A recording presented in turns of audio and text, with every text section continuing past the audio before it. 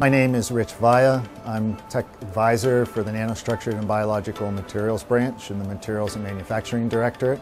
We're working on new materials that solve a large number of very important and very exciting problems, everywhere from energy storage to sensors that will be able to monitor human performance and enable the warfighter to be better prepared for his or her missions. All of our work is highly multidisciplinary, requires expertise in equipment from synthesis and chemistry to physics to engineering. And the uniqueness about the facilities here is that all of those capabilities are under one roof. Actually, why I come to work every day is because of the people and the open environment, the collaborative environment that we have here in the lab. It's just simply fun. I'm Rich Vaia, and I am AFRL.